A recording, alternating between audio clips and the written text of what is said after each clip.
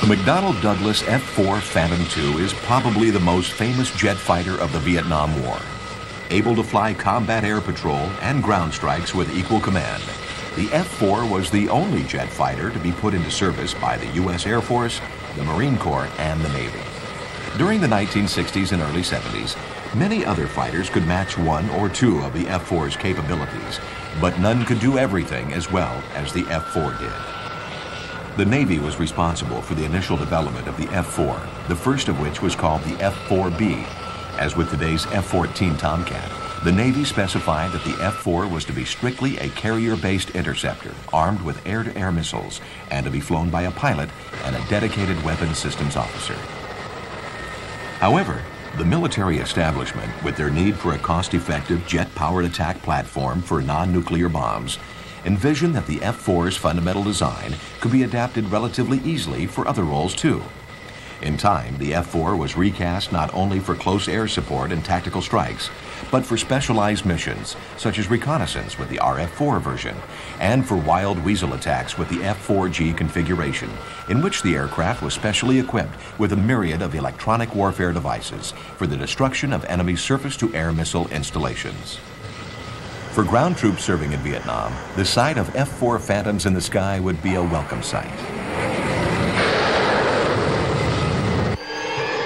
During the Vietnam War, as with most wars in history, the most decisive battles were fought on land. Helicopters, a new instrument to the forward edge of battle area, were soon essential to quickly move troops and supplies as well as provide close air support when needed.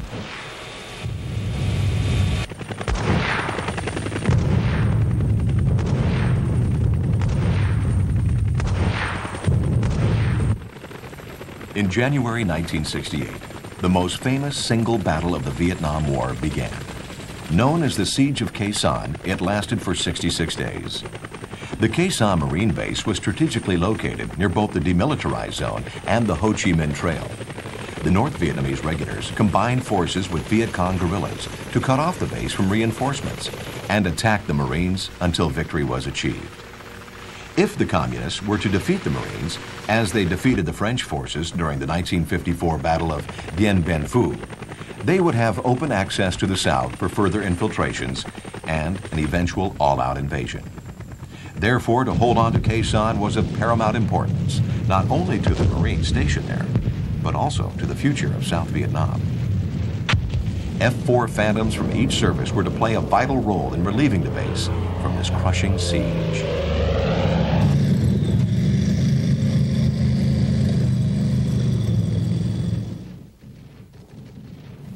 Reconnaissance units determined that the Viet Cong had completely surrounded the base perimeter.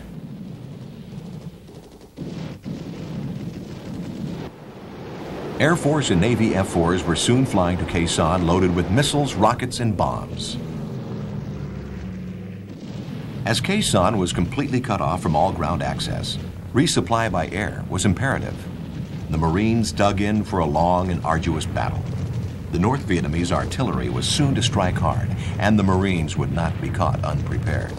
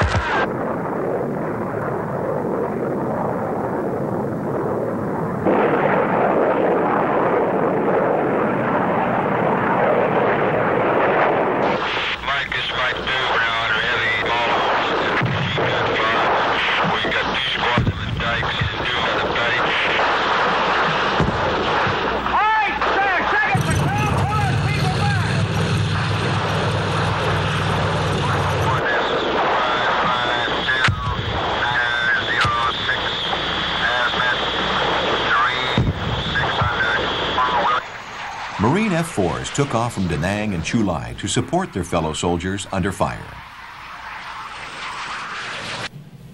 Resupply efforts continued despite the threat of anti-aircraft fire, but it soon became necessary to parachute supplies to the base, as it was too risky for any cargo planes to land.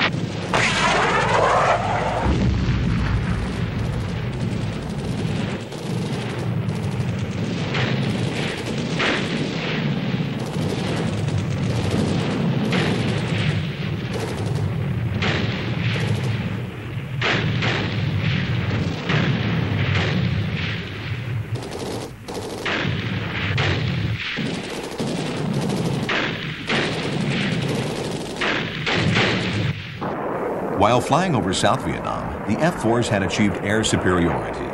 This was not always the case in missions conducted across the DMZ, as North Vietnamese pilots flying MiG-17 and MiG-21 fighters were sometimes more than able adversaries.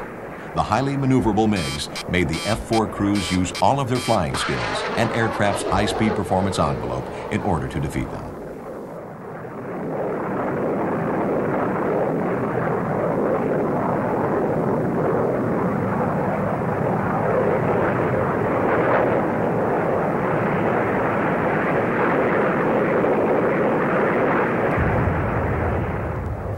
On the average, the F-4 Phantoms enjoyed a kill-to-loss ratio greater than 5-to-1. Their most effective weapons were the AIM-9 Sidewinder heat-seeking missile and the 20mm cannon.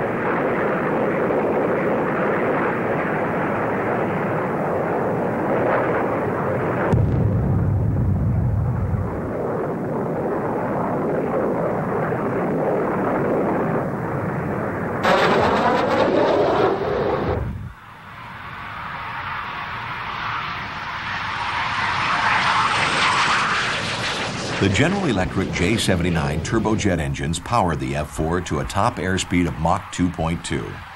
If the F-4 was needed for an extended combat air patrol, fighter escort, or close air support mission, refueling from KC-135 tankers was necessary.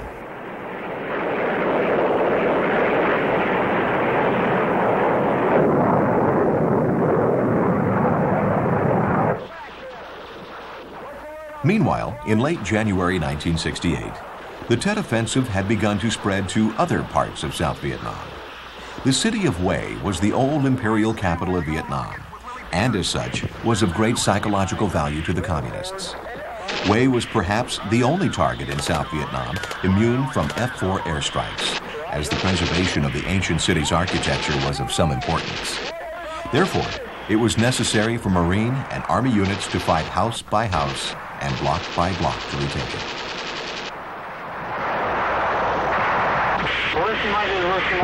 At Khe Sanh, F-4 Phantoms arrived strafing, firing rockets and dropping bombs on North Vietnamese Army and Viet Cong positions with a ferocity not seen by the Marines since World War II.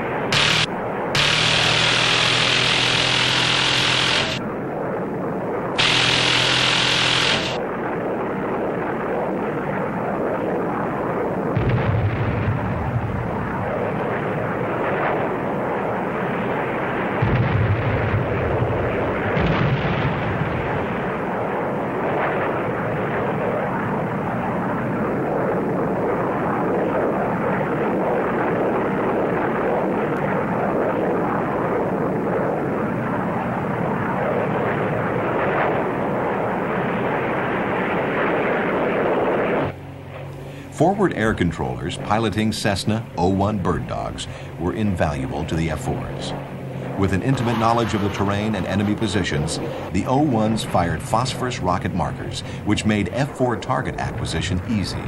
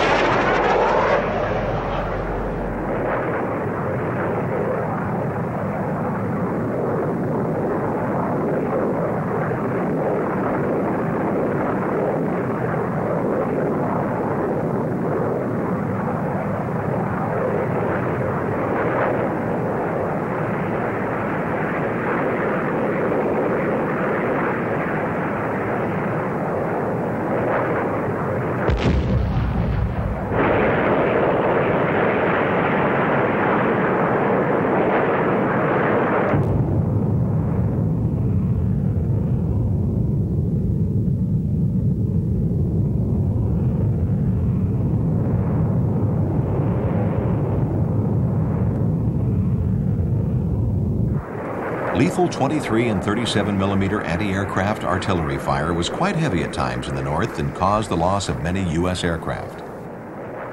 Given the opportunity, F-4s and other attack aircraft could destroy most of the concentrated anti-air fixtures, but the intermittent nature of these missions allowed the North Vietnamese ample time to rebuild their air defenses. Because of this, many pilots were shot down during strike missions over North Vietnam, and if they survived, ended up as prisoners of war.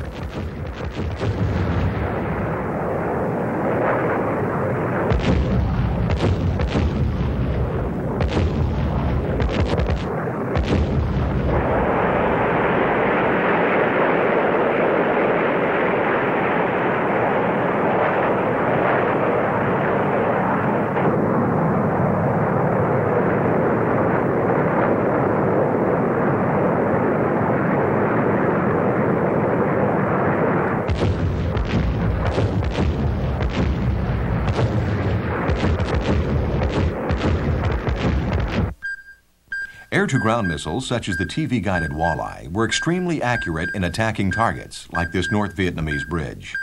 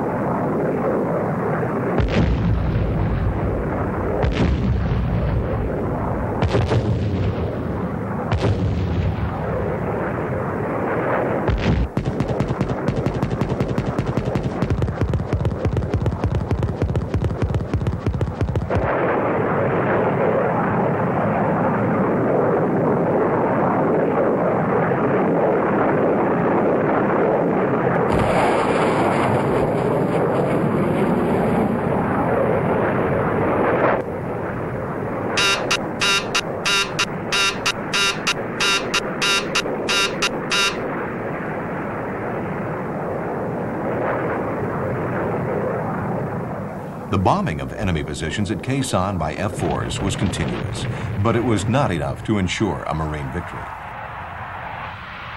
From bases in faraway Okinawa, Guam, and Thailand, flights of B-52 strategic bombers took off laden with ordnance many times that carried by F-4s.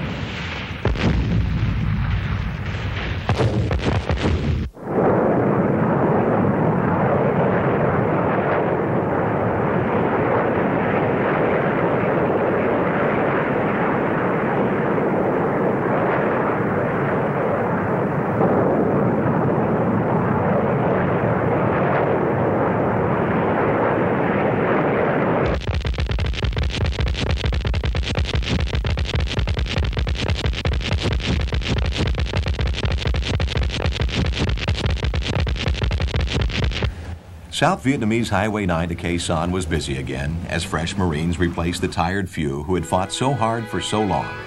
The Marines had lived up to the high standards that they have always set for themselves and had every reason to be proud of what they accomplished. Khe Sanh would continue to serve as a Marine base until they withdrew at the end of U.S. involvement in the war.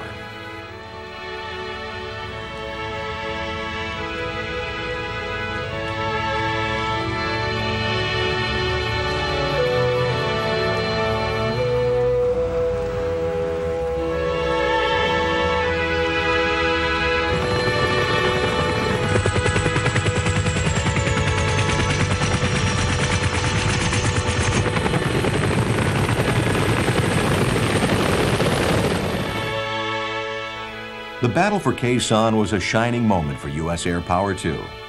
The F-4 Phantoms were of crucial importance in achieving this victory. Whether land or carrier-based, flying as an interceptor, strike fighter, reconnaissance aircraft, or wild weasel, the F-4s were effective in every role required of them, and many are still flying today.